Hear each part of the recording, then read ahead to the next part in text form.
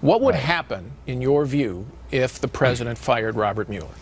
Well, if it was without cause, it'd be holy hell would break out. I said that about Jeff. I can only imagine how the country would react if Robert Mueller were fired just because the president liked the investigation. Now, if you show me a reason why he should be fired, then somebody else will be appointed in his stead. So my legislation is pretty simple.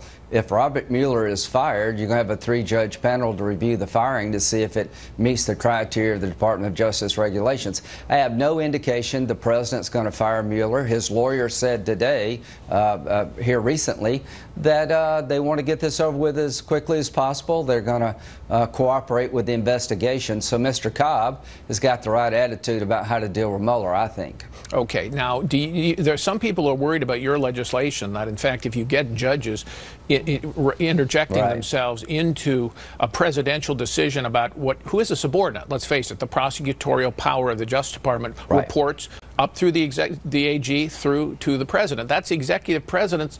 That's a presidential power under the Constitution. Does that bother you?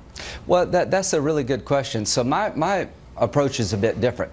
Senator Tillis and Coons, they have an approach that says the judges can reinstate a fired special counsel. Okay. Well, I think that is an executive decision. My legislation says judges can review based on existing regulations and law whether or not it was proper, and I think that's the right check and balance. Well, you mean so the review would be they can comment on it, they just can't reinstate. Is that the difference? Yeah, they can't reinstate. They can make a decision that it was didn't meet the criteria of dismissal. Then the political system would take over after that. All right, yeah, it would be essentially a political check and balance. Let's talk about your health care bill. You're trying to do a Hail Mary here on health care after the failure of the Senate, you and Senator Cassidy of Louisiana. I know you came to meet us this week to talk about it. I went and worked the phones a little bit and talked to some of your colleagues, and I have to tell you, Senator, there isn't much appetite to go back to this on the leadership. Are you finding any currency, any pickup for your legislation? I think we're dumber than dirt if we don't try again, because if you think you can go home as a Republican and say, well, we gave it our best shot, you have not. The block grant approach hasn't even been tried.